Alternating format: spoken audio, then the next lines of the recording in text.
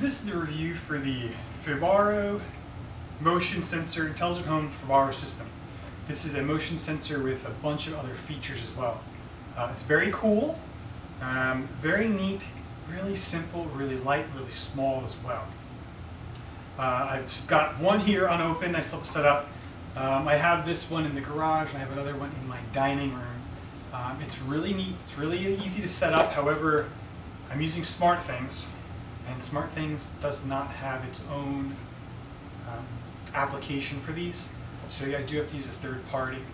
And I'll put that in the links below, which one I'm using. My only problem is motion sensor, it doesn't always work. It does see the sensor as on all the time. When you walk into a room, maybe this isn't set up. When you walk into your room, you will see lights flash, but it doesn't actually report it as motion on or off. On my phone, it just shows motion on all day long. It is pretty simple to set up and easy, so let's go ahead and show you what it actually looks like a little closer. Okay, so this is what the unit looks like really up close. On the back here, you have a movable spot. You can move this thing you can turn this all around. This is what you're going to mount on your wall. It's got a small pinhole, or a small nail hole. You'll go ahead and you can nail that in. It also comes with a very, very sticky adhesive little circle that you put on the wall. That works great. You don't even need to secure this with a screw. I did, however, only because I was afraid it would fall, but I don't think it's necessary. This fits in here really snug. This is not going to come out unless you go ahead and pull it out. But this is really simple. This thing weighs maybe an ounce. I mean, it's super, super, super light. I don't know how off the top of my head, but it is really light. So this is the housing. Let's go ahead and get rid of that. So inside the unit, you can see on the front, here's your cat's eye. In the back, you take it apart. It's got a small battery. I don't even know what these are. The CR123A. On the inside here, you'll have your battery and your button up top. This is what you're going to use to reset the unit and actually sync it to anything. Very small, really light. I mean, you take the unit apart, you turn it just a little bit, and it locks in. It's got a dot, and I'm not sure if you can see those two dots on the screen there. And they line up. There's two dots, you just line them up, and that's how the unit is secure. Very easy, very light. Cool. Actually, let's show you the box as well. This is what the box is. Sealed, nice packaging, really small. It's got some cool features and worthwhile to checking out. Let's go ahead in the other room and see what it looks like mounted.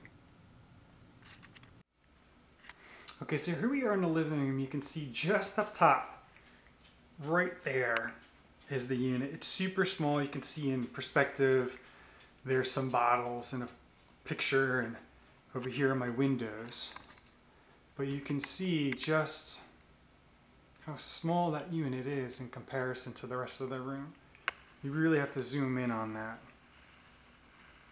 to see it. And it's not even going to focus because it's so full.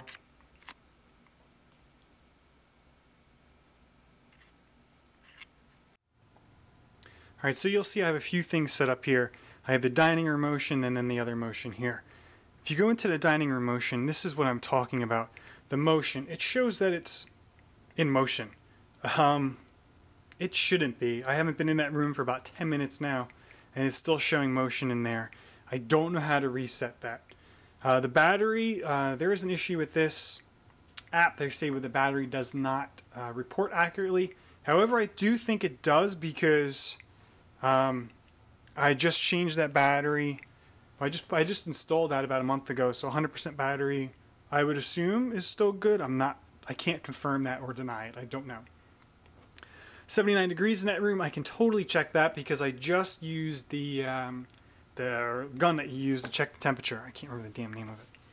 But that is 79. It was actually 78 in the one corner and 79 where the device is located, so that's accurate. I have the lights off, so 0 lux is good. And I'm not sure what this is.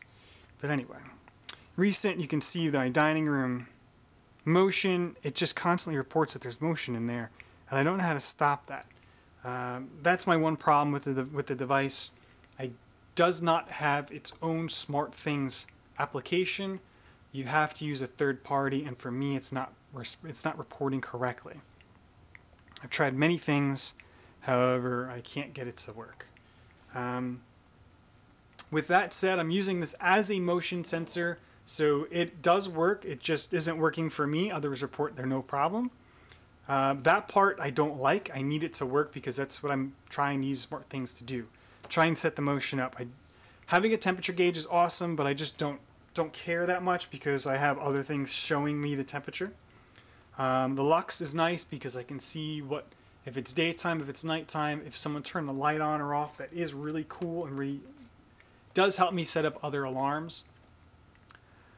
And the battery is good, however, I don't know if it's reporting false or not because I just installed it about a month ago. So 100% battery, can't say it's good or not. Do I recommend getting the Fibaro? Yes. Other people say that there is no problem with it, so they're having a good time using it. So I would say yes. If you're having if you know somebody that is using it well and able to use it, great, get it. I, however, am having issues getting it to register the sensor, the motion sensor. If SmartThings came out with its own device or its own app for this device, hands down, this is the best option. I did pick these up. The reason I have 4 of them, I think. Yeah, I've got one. This one's from the garage, one in the dining room, one's unopened, and one is outside. These are for outside as well. It does have I do have it outside under an overhang, so it doesn't get wet. However, it's really friggin' humid right now in New Jersey, so it's still reporting. It's still working well. So I can't say it's broken yet. Still working. Like I said, about a month I've been installed. Good. Pick them up if you are able to get it to work for $60. It's awesome. I did see a drought about 6 months ago, which is why I just got it, because about 6 months ago the price was about $100, and I was not going to spend $400 on 4 devices that I didn't know if they would work. I bought one. Everything seemed to work except for motion, so I said, hey, it's on sale for $60. I'll pick up 3 more.